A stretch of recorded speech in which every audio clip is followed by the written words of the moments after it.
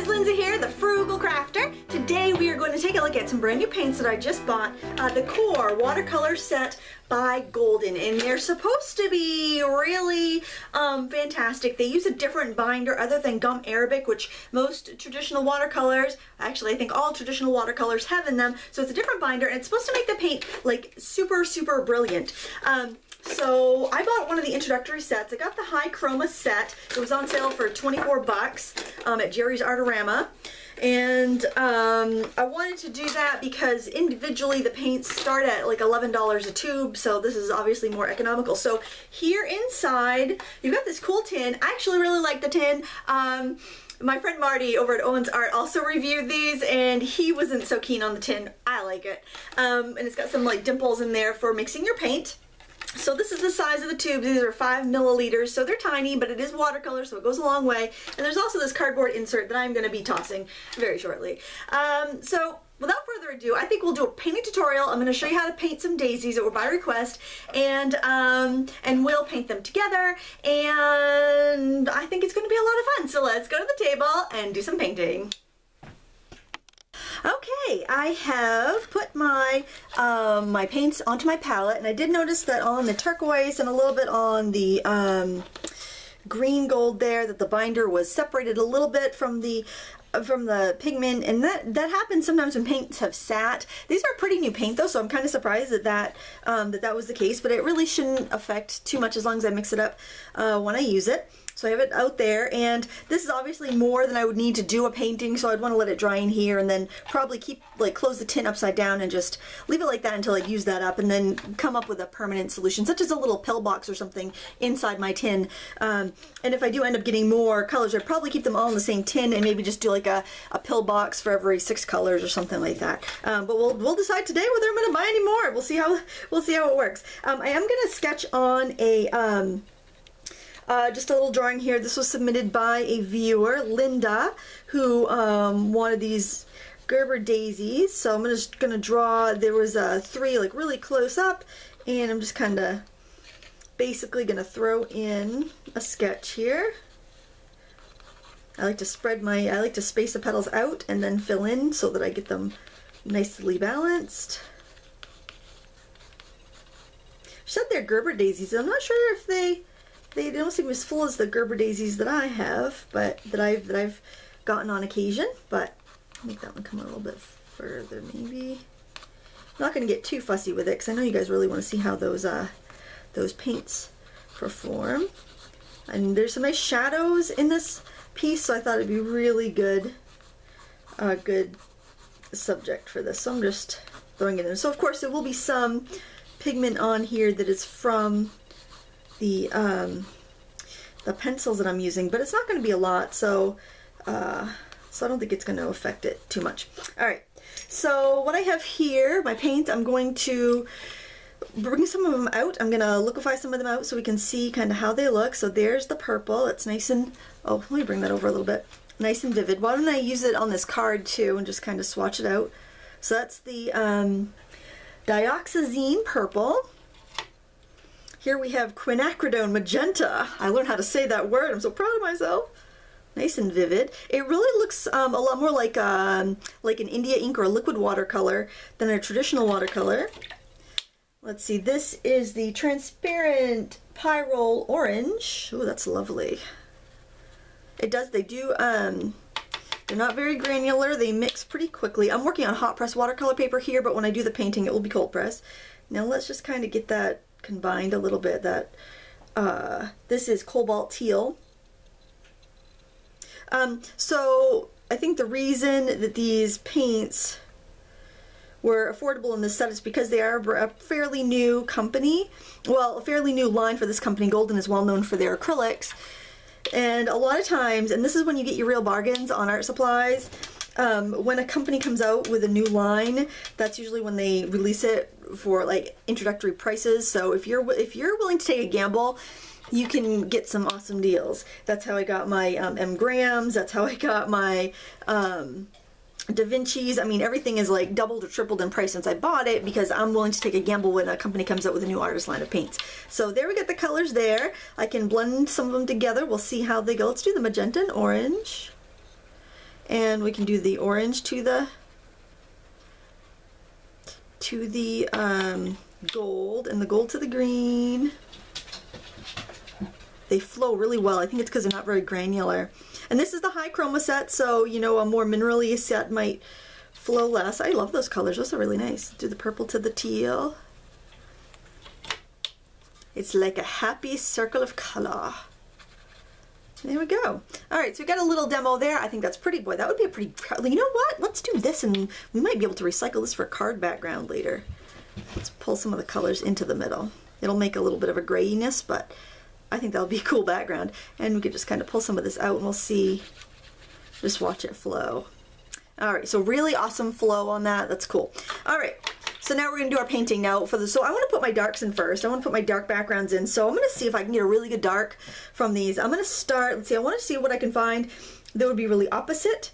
So I'm thinking this yellowy green and the purple might make a really nice dark gray. So let's try that. Let's do that purple, because that's my strongest color as well. So I think that would be a good place to start. And we'll do this this green gold. Okay, well, let's see what we get. If we get a brown or a gray. Oh wow, that's really dark. That's looking good. Okay, and I'm just trying to see what the brown is a little orangey based. Looks kind of orangey based, orangey green. I'm gonna add a little magenta to that and see what that does. See if the magenta will counteract any leftover green. All right, it's still pretty rusty. We can add a little bit of that blue in there. We'll see what that does to it. The aqua doesn't appear to be, well, it's cobalt teal. It doesn't appear to be that strong, so we'll just add it in there and see. I'm still seeing a lot of heavy yellow undertones, so I'm gonna put some more purple in there. And I'm going to use these colors in my painting, so there, now we get a nice, pretty close to black, brown color there.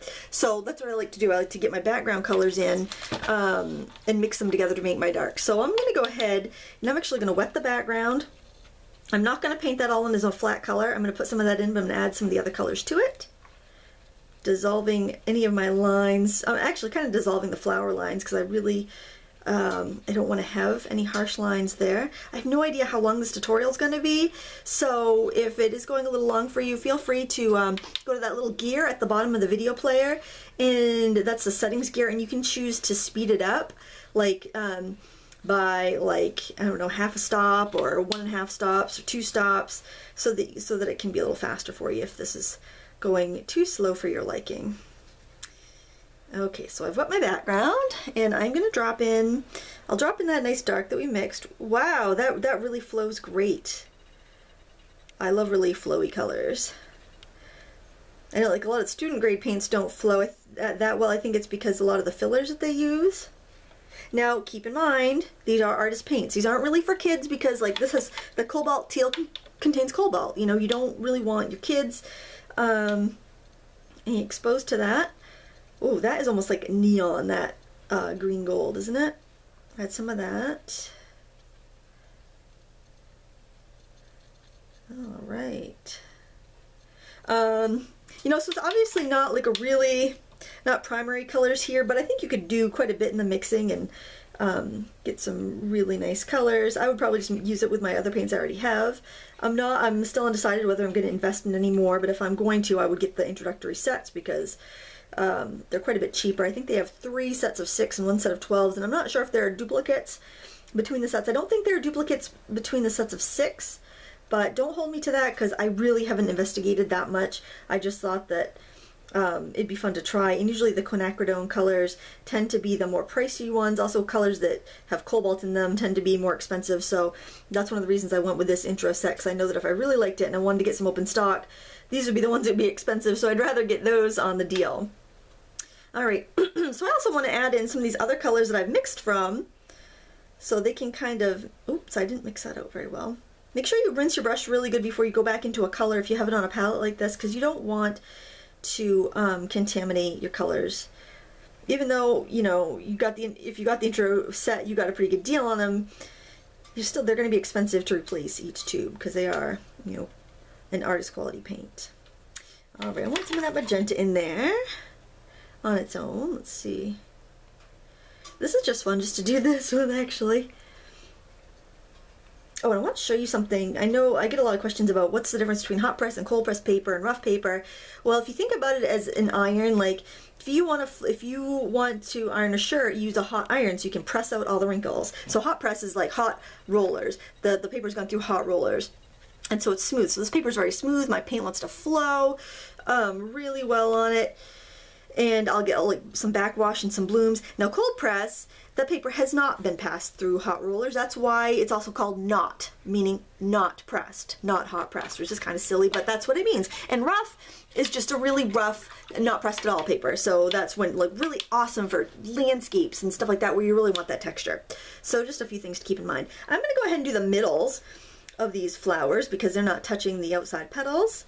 Because if I do the petals now, it's all going to whoosh, just blend together a little too much. And I'm going to try this color here. This is my quinacridone gold. I'm gonna use that here around the edges. Oh, I like this. It almost reminds me of markers, using markers because the colors are really pure.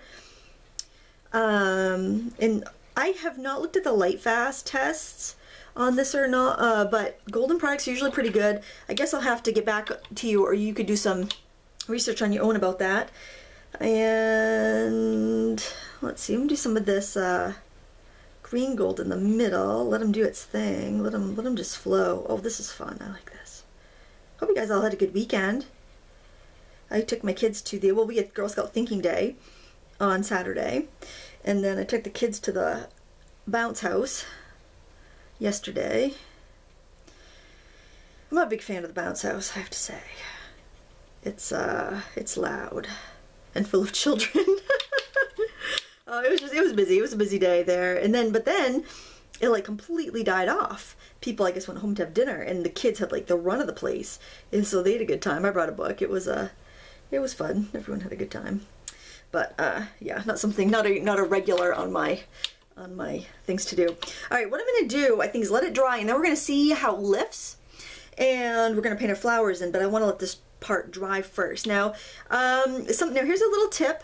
If you are painting, and like I showed you here, right here, see these little ruffly edges? That's what happens when you've got like a puddle of paint and one part dries quicker than the other, and you get these little ruffles. They're called blooms, and they can work, sometimes they work excellently with your composition, and sometimes they're not what you want. So if you don't want that, my best way to deal with this without disturbing any of the paint is to dry your brush off and then just set it in there, and the brush will drink up that paint, okay?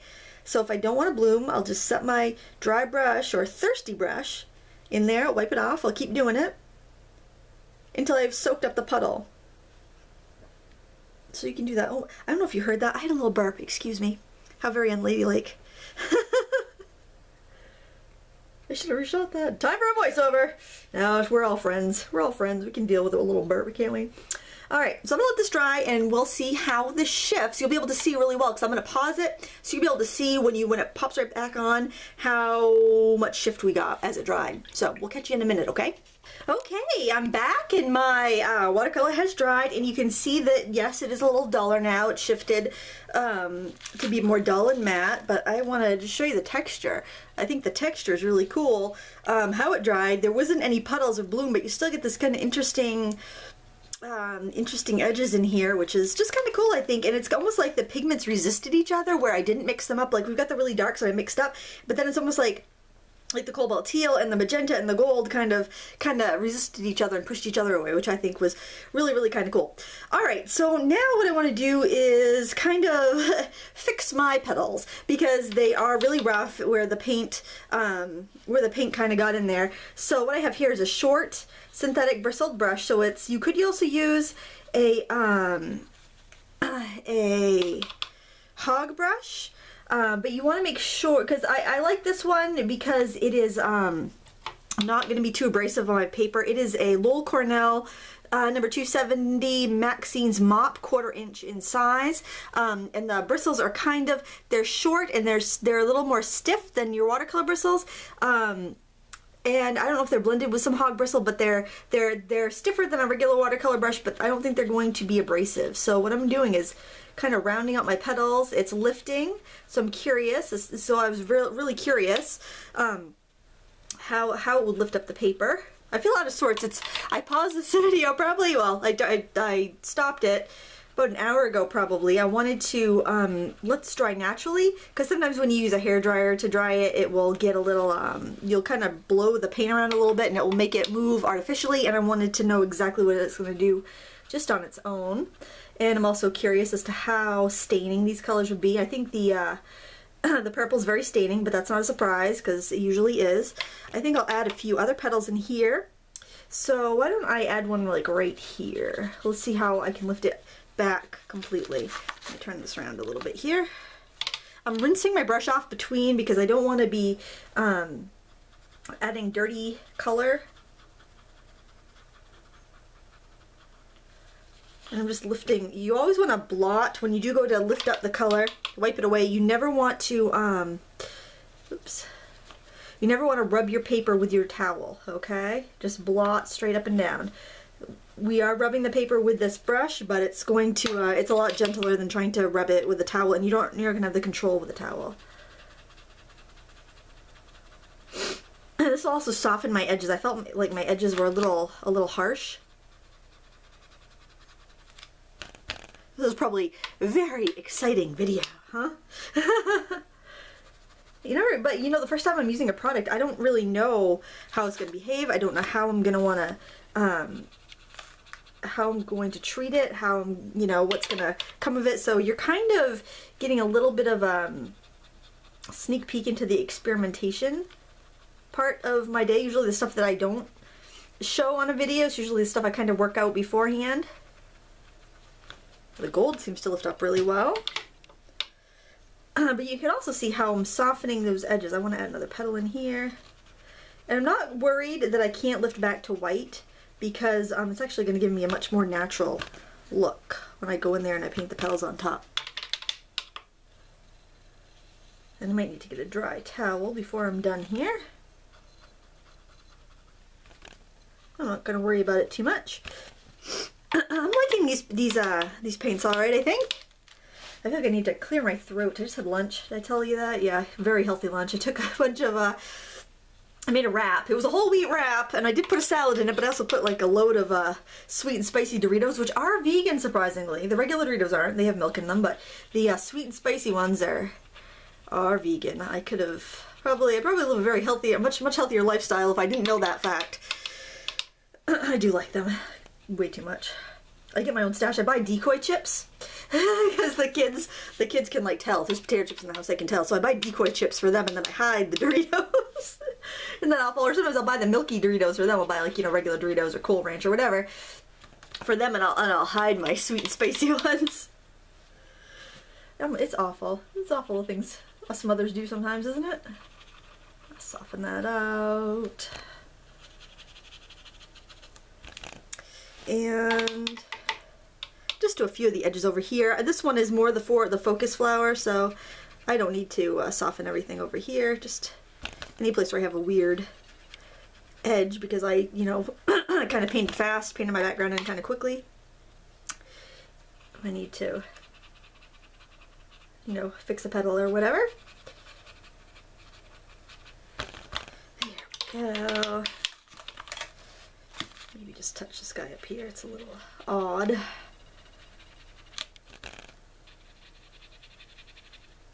But if you have any like short bristle brush like this, it'll work great for this. Just, you know, keep it in your. It could even be like an acrylic brush or something you have for another use. Go ahead and use it for this purpose. I don't like my edges too hard. All right, now it's time to start painting. And we'll probably go back to our round brush. I feel like I'm moving just in slow motion today. Do you ever get that feeling? All right, I'm going to grab some of the magenta. Yes, I'm froggy. Feel froggy. Apologize for that. All right, and I'm going to add some of that color in the middle of our petals towards the bottom. just gonna do a few of them at a time. Actually, I'd probably do all of them at a time. Sorry about that. Oh my gosh, I just feel like I have a frog in my throat. There we go. We're all friends here. Alright, now I'm going to grab a little bit of the violet. It's almost dried up in my palette too. So that's kind of nice. I'll be able to shut the lid on that. I'm just dropping it in there. Gonna let it do its thing. And I'm also gonna kind of define the edges of the center of my flower. And I kind of want to, because it's textured, it's very textured center, I'm kind of just poking it with the tip of my brush to kind of get it to look kind of textured. I'm gonna turn it around here. There we go. I like what it's doing. I like that we've been able to work in all these high chroma colors. I think I used everything. I don't think I used the orange. I don't think on this picture, but I think we used everything else. Don't be shy about turning your picture around as you go. That's why I like to tape it to like a piece of cardboard or something, a piece of foam core, because I can pick it up and move it when I need to. It's not stuck to the table. Okay, now I think maybe I'll just do a really light wash of the magenta towards the edge. And I think I might switch to a flat brush. And I think maybe I'll just pick up a little bit on the corner of my brush. We'll see how that works. I don't know. If I have some wet edges, it might want to give me trouble, but we'll see. Ooh, that's pretty. I could see this this paint having some decorative painting fans. You know, especially when a lot of decorative painters use acrylics already, they may be familiar with golden, and that might be a nice natural transition, but it wants to blend really well with the side loading.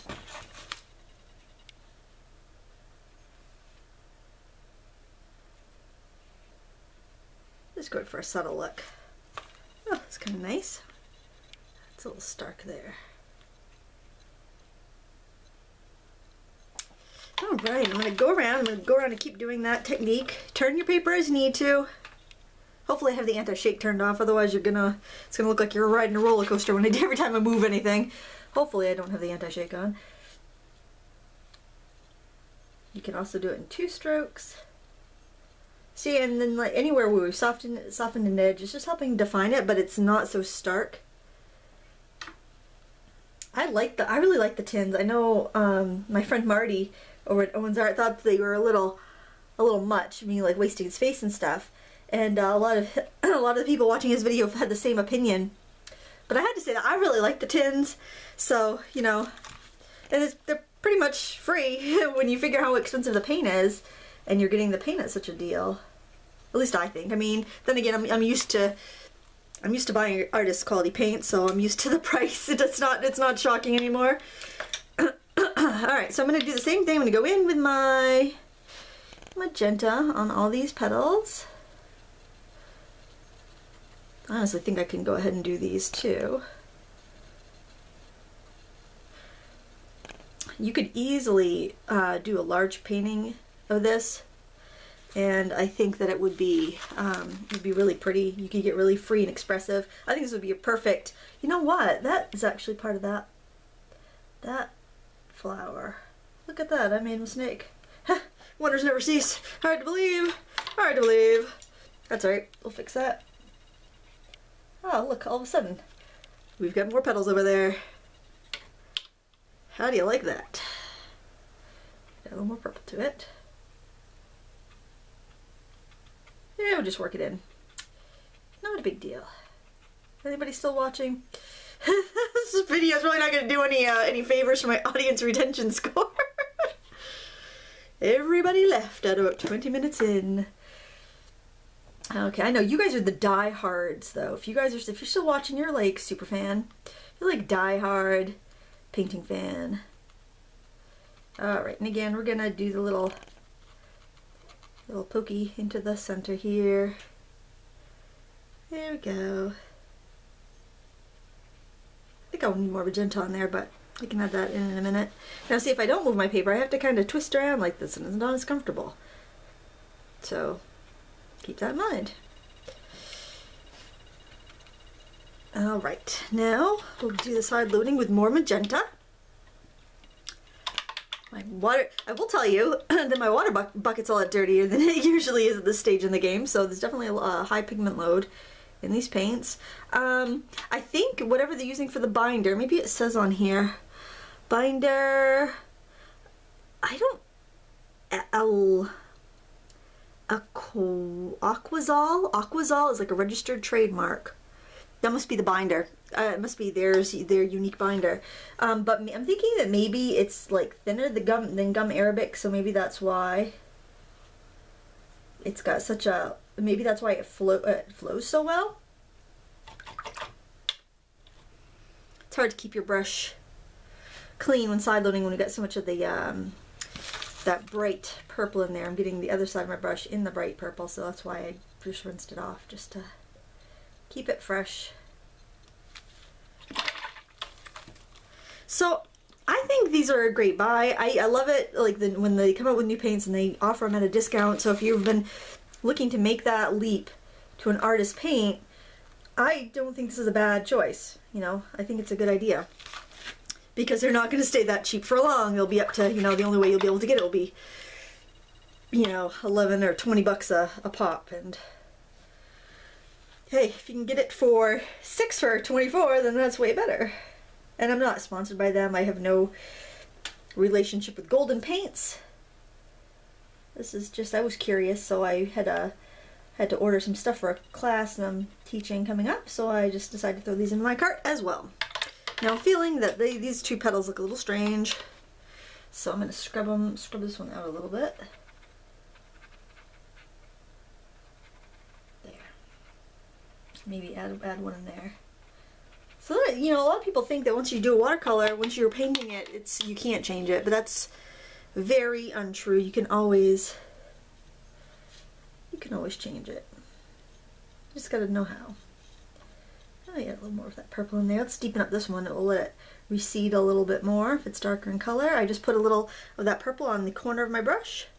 Oh, we do that over here too. We'll use that same technique. See, we can get in there. And you'll find that you prefer some brushes over other ones. Try all the techniques you can though. And figure out what's your style. You even make up your own techniques, and that's completely fine and great. Okay, need a little more of the magenta around the edges. And you can see I have a lot of paint left over that I'll be able to use on other things, on other projects, so I'll keep it right there in the palette. I won't wash it off. Alright, now let me see if I have I should have my credit card scraper tool right around here. On the bottom of one of these bins. It's so weird being upstairs instead of downstairs. Having all my odds and ends in different places. You know what, I'm going to pause it and see if I can find my little credit card scraper. Found it as soon as I paused the video. Alright, so we can scrape some lines, some veins into the wet flowers. I missed the boat on that one, that's alright. We'll go in and add some more to that. Just try to follow the contours of the flowers.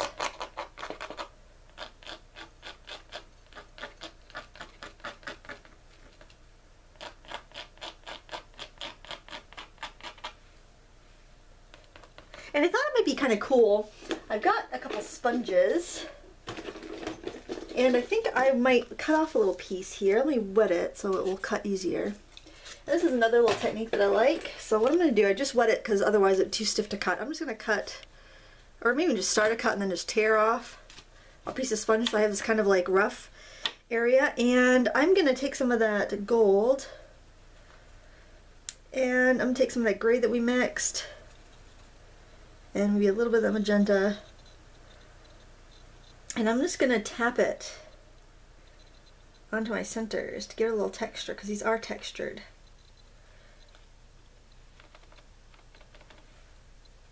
And then I can do a little bit of that with some of the green.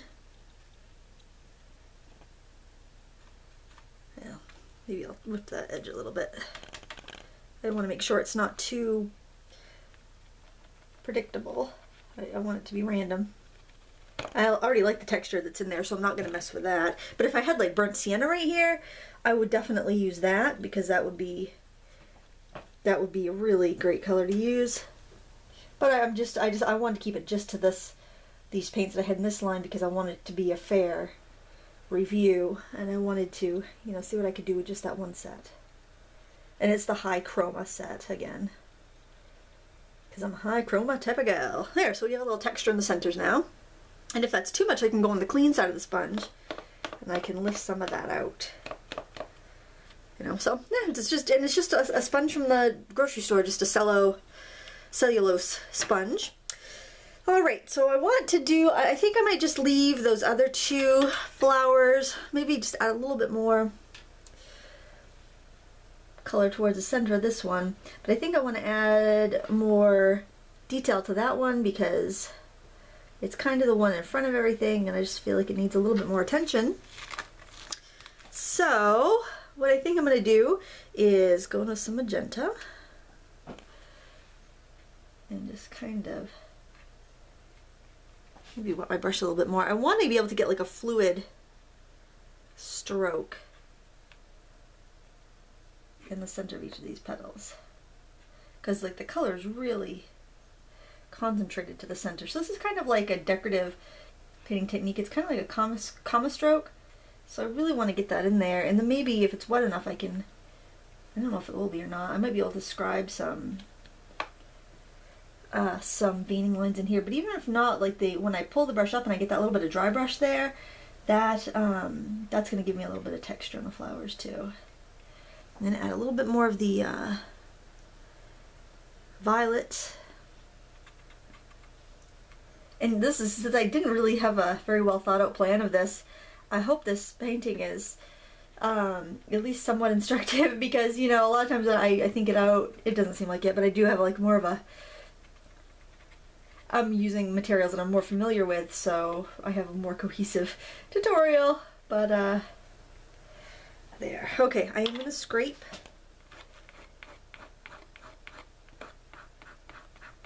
my lines in here. I'd love to know what you think of these paints. If you've tried them, let me know. You also let me know what you think of it, you know, the demonstration of this tutorial. You know, I think if you have artist quality paints already, you may not feel the need for these. And you probably wouldn't have the need for these, but if you are, you know, if you're curious and you get a little money to spend, oh, why not? They're fun. All right, well, I think I'm going to call it a day. I'm going to take the tape off here so we can have a nice fresh white border, and we'll take a look at that. Sometimes you get to the point where anything else you do to a picture is just going to kind of muddy it up, and I think I've kind of hit that point. So when I remove my tape, I pull it off at an angle, and it seems to keep it from tearing the paper, because this is just regular masking tape from the dollar store. It's not even, you know, painter's tape. But there is our finished card. So you requested those flowers. And something else I wanted to try, because I had this and I thought this would be really cool for a card base. And then so I grabbed some stamps, and I was just trying to decide what I wanted to use. I got the Stampscape, which is pretty. I've got this one, 99-cent one that I've never used, and I've got these trees, and I wish I could just do a vote and you guys could yell out which one you wanted, and then I could stamp that. I think that'd be so fun. But unfortunately, I don't have that technology, so I'm thinking maybe one of those two. I'm just worried about this one because it's such a detailed stamp. And maybe I'll do this one just because I'm worried that this one might be too detailed to, you know what, I'm gonna take a chance. I'm gonna do it. Take a chance. I'm a risk taker. Got my archival ink. So I will share a little tip with you when you are stamping something really detailed like these Stampscapes. Okay, you gotta ink it up. And my ink pad's pretty freshly inked. I did re-ink it last week. Okay, so you tip it, you make sure it's nice and shiny. You really want to make sure it's inked up because you get one chance with this. Okay.